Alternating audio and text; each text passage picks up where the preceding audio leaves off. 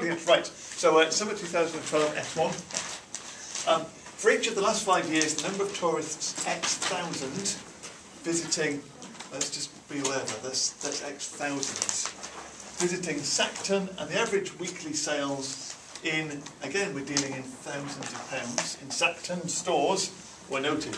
The table shows the results. Calculate the product moment correlation coefficient R between X and Y.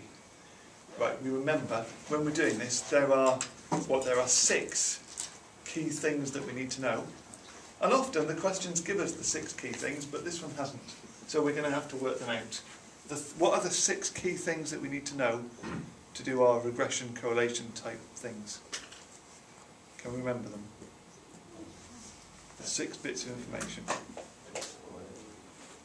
Sigma x squared it is, isn't it? It's the sum of all of them. So we've got sigma x and sigma x squared. Sigma y squared. Very good. Sigma xy and n. That's the other one, isn't it? So they are the 6 key things that we're going to need to work out for this. Have I got my calculator? Yes. Rubbish, Aurora, AX595 TV. So we work this all out. So we add together the x values.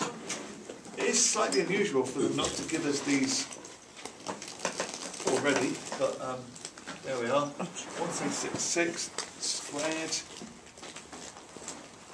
17.6 is sigma y. Oh, well done. And then sigma x squared is 37446. I've already done this, which is annoying. 37446.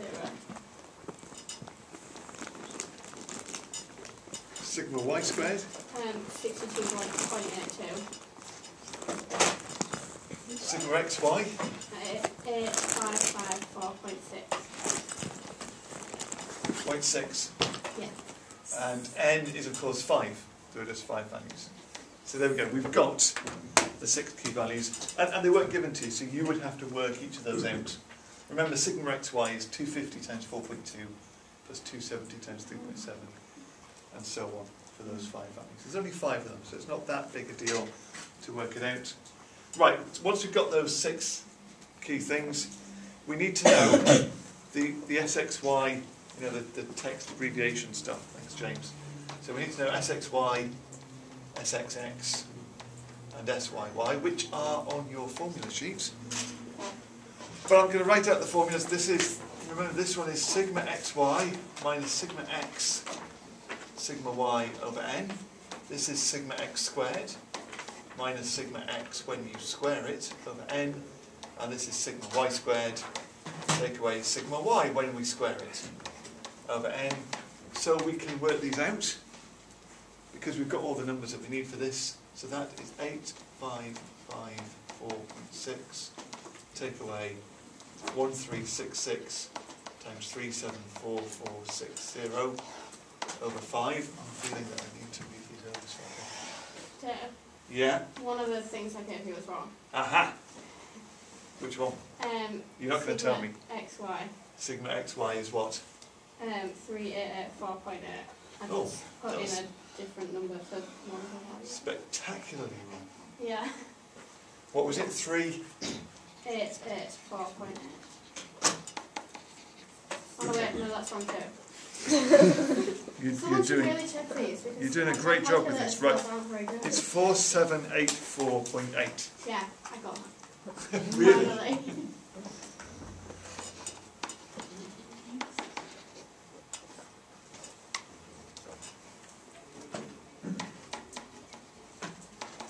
Right, I'm going to do these myself. Okay. So we work out that value and we put it into our calculator, and we're going to store it in a memory so that we can use it.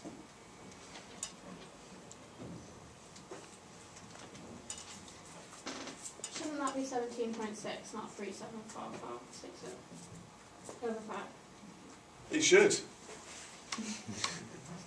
Yeah. Was that Hayley redeeming herself for the earlier mistakes? Right. Everyone makes mistakes. Oh, Everybody makes mistakes. One or another. So much. I've just got minus 588 over 25. Or minus 23.52.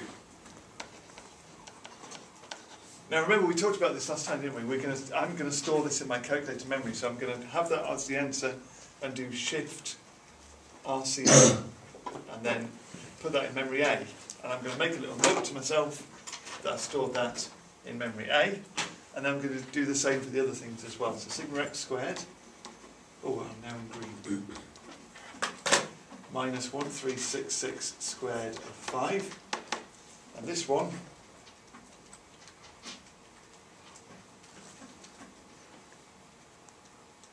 gives me 1268.8. I'm going to store that one in memory B, so Shift store B, and then the last one is 62.82 minus 17.6 squared over 5 gives us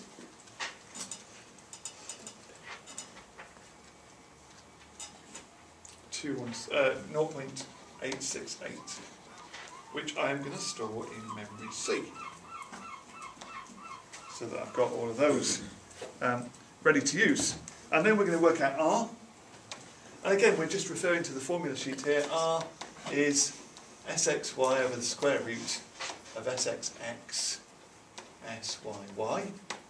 So we have that one, minus 23.52 over root 1268.8 times 0.868. But because I stored all those in the memories of my calculator, I can just do the calculation alpha A over root alpha B alpha C. And it gives me, minus 0.709. We have a negative coefficient, a correlation coefficient. We're going to check, does that feel like that was the right answer based on what we had here? As x goes up generally across there, y is going down. So yeah, it looks like that feels like a reasonable value that we've got. Okay, we found the product norm correlation coefficient. It is required to estimate the average weekly sales at Sackton stores in a year when the number of tourists is 280,000. Calculate the equation of an appropriate regression line. First question is, which regression line do we want? Is it x on y or y on x? Well, we're trying to calculate x. That's the weekly sales. No, hang on. That's y. We're trying to calculate y, the weekly sales, based on x. So as we read it through, we're getting in our head which line it is. The appropriate one is the y on x regression line, which is good news because that's the one that we're used to calculating. That's the one that we calculate the most. We return to the formula sheet where we're told that the y on x regression line is y equals a plus bx, where b is sxy over sxx, and a is y bar minus bx bar. And we've already done a lot of the work for this, Richard. You always say one is in the formula book and one isn't. Of those. So, yes, so all of this is in the formula booklet. Is that what you're meaning? Yeah. So shall we mark the things with the little smiley face? So far in this question, those three things and that formula there have all been in the formula booklet, and in fact all of that lot is in the formula booklet as well. If it had been the appropriate one, had been the x on y. X and y isn't on the formula booklet, but all you do is you write the same thing and just swap x and y round everywhere. Wherever you see x, you write y, and vice versa if you're doing the other one. Okay, so it's all been there for us so far. So we can work these out because we've already done the right calculation. So b is sxy over sxx, which was that 1268.8, But again, on my calculator, I've got these stored. That was a good idea, wasn't it? So I've got alpha A, I've got alpha B, that's the order that I did them. And I get, well, we'll do this to three significant figures. I mean, there is a fraction there, but it's minus 0.0185 to three significant figures.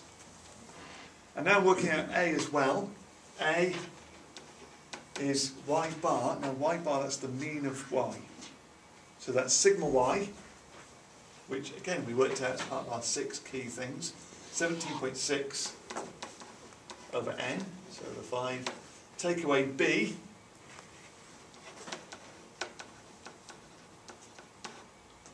times x bar, and x bar is sigma x, 1366 over 5. Now actually, just thinking about this, I'm going to use this value a few times, aren't I? So I'm going to store that value in my calculator as well, make use of all of these memories that we've got. I'm storing that in memory D, so I can use it in here. So I've got, right, let's work this out, 17.6 over 5, take away memory D times 1366 over 5, and I get 8.58. That's my value of A, again to three significant figures.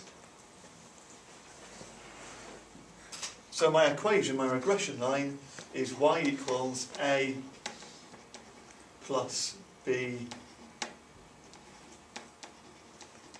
times X. So that's the value that I got. And actually, because I've been doing it all the way along, I'm going to store that 8.58, that number, in memory E, just so that I can use that as well. We're not finished, are we? The question said, find the sales when there are 280,000 tourists. Now, remember, we highlighted it because it was a sensible thing to do, but this is X thousands is the number of tourists. So it's not 280,000 that we're going to sub in, it's 280, because it's 280,000. So X equals 280.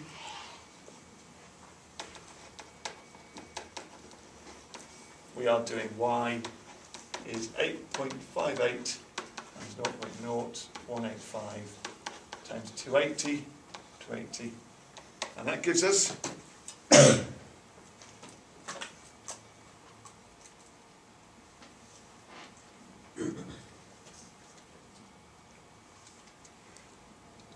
3.39. Now I've used the exact figures that I stored in my calculator. If you did it without them, you'd get 3.4, I think. It's 3.393947. So 3.39. Now, that's not my answer either, is it? Remember what we highlighted in the question right at the beginning of all of this? We highlighted that bit as well, y thousands. So a y figure of 4.2 means 4.2 thousand pounds. So the answer actually is £3,390. Okay, somebody has a rocket-powered vibration alert on their phone. Okay, the last part of the question said, over a longer period, the value of R is minus 0.8. The mayor says, this shows that having more tourists causes sales at Sexton stores to decrease. That was the mayor's voice. Give a reason why this statement is not correct.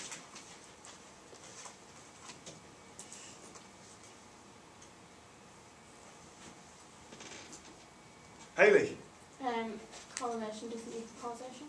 That's the one, isn't it? It was our little joke that we had on the Facebook page, our thing, that we know all about that, don't we? We've talked about this a lot, and that's all that they want as our answer to this. Correlation does not imply causation.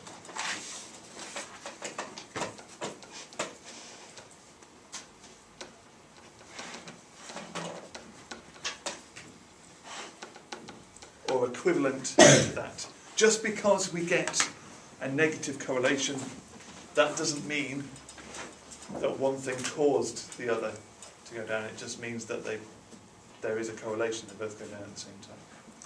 Okay? Remember that whole thing about TV sets and road accidents or whatever it might be. Yes? How many marks is the question? The whole question was quite a lot of marks. It was a bit of a weighty first question. 9 marks in total. But just 1 mark for that final bit at the end. That's a bit of a monster, isn't it? For the first question to be 9 marks, straight in there with that one. It's quite a heavy start to the paper, as we said. Okay, but we're done. And that's maths.